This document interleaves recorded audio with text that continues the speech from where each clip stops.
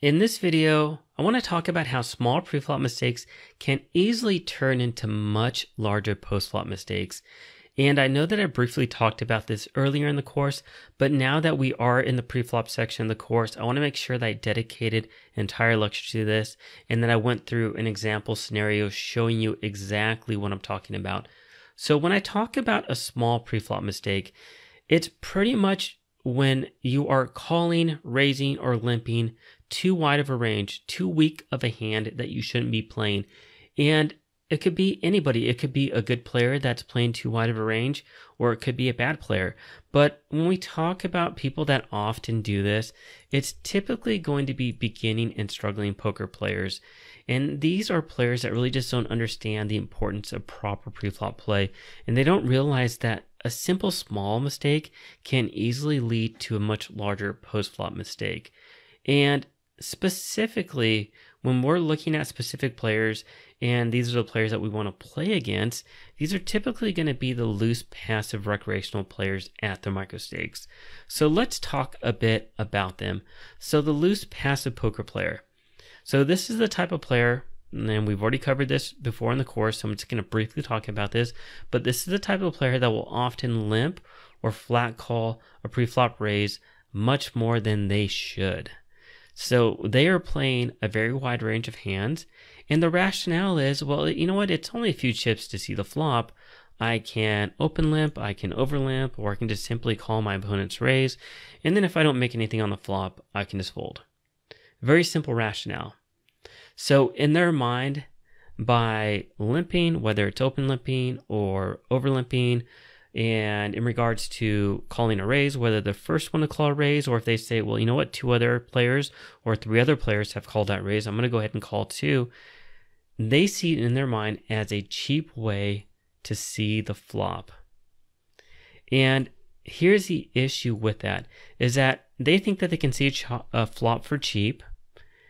And their thing is that they're getting a good price to try to hit a monster hand on the flop and to take down a big hand. But unfortunately, there's a fallacy in their thinking here, because in regards to only flopping a pair, you're only going to flop a pair roughly 1/3 of the time. And when we're talking about flopping better hands, the odds of you flopping better hands just goes down drastically even more. And we'll actually take a look at some of these common odds on the flop in regards to determining how often you're going to flop these type of hands, whether a made hand or a draw, in the next lecture. But just understand that if you're only going to flop a strong hand, at most, if it's only one pair, that's only going to be 1/3 of the time. And so how often are you going to flop something that's better than that? Well, not that often. And so that's the biggest issue with their thinking, is that they're not going to flop a decent hand that often. They're either going to flop a draw, or they're just going to flop nothing at all. Now let's talk about this. Let's actually talk about it from the perspective of them actually flopping a hand.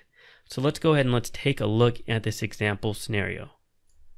So with this example scenario, we'll start with the preflop and we'll go down and we'll talk about the hand and then we'll do our analysis. So a loose passive player open limps King 9 suited under the gun first to act, and then a solid tight aggressive opponent in middle position next to act raises to 4 big blinds. Everybody else folds, under the gun decides to call, and they go to the flop heads up. The flop is King 7 deuce and it's a rainbow, and the pot size is 9.5 big blinds. The under the gun limper, that person checks. Middle position, who raised preflop, puts out a continuation bet of 7 big blinds into this 9.5 big blind pot. So they fire out a continuation bet, decent sizing. Under the gun check calls, so they make the call here, and then we go to the turn. Now look at the pot size. It's now up to 23.5 big blinds. So the turn is the queen of clubs. Under the gun checks again with top pair with a 9 kicker.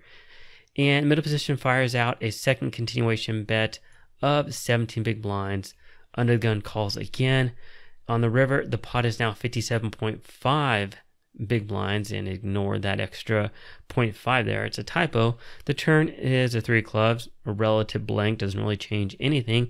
Under the gun checks again.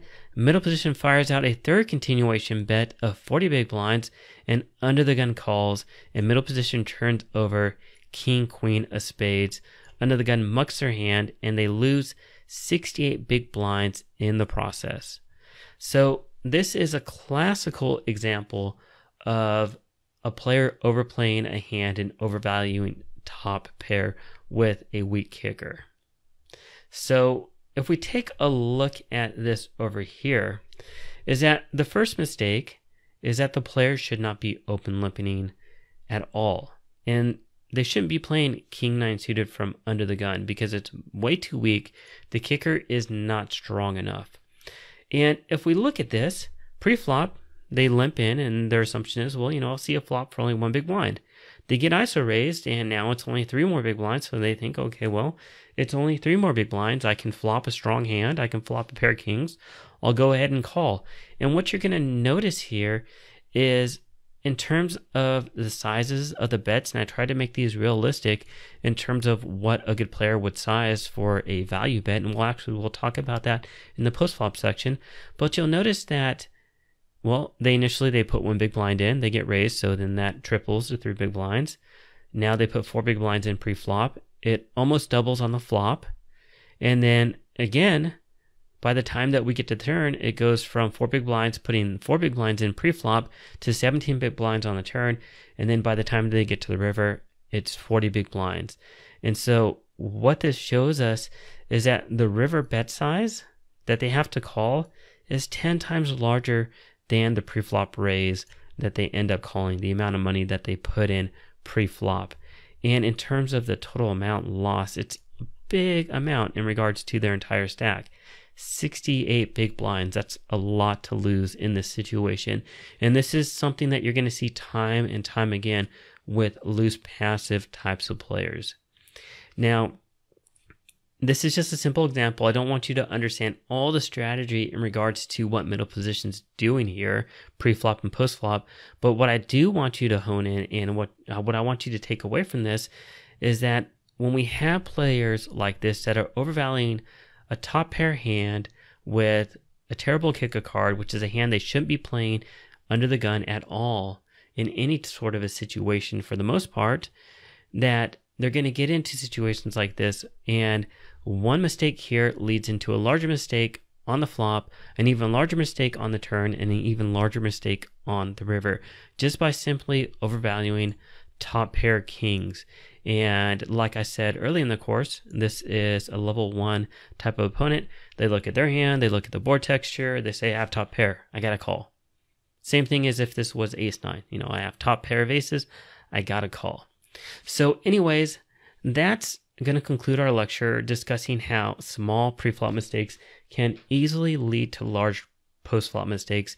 And I want to make sure that you understand this, because as we get into the different strategy where we're talking about raising first in as a pre-flop raise, we're talking about isolation raising, we're talking about 3-betting, we're talking about cold calling or over calling and potentially over limping in certain situations, that you understand the risk of doing certain things with weaker ranges of hands, and how one small minute error pre-flop can potentially lead to a huge loss of chips by the time that you get to the river.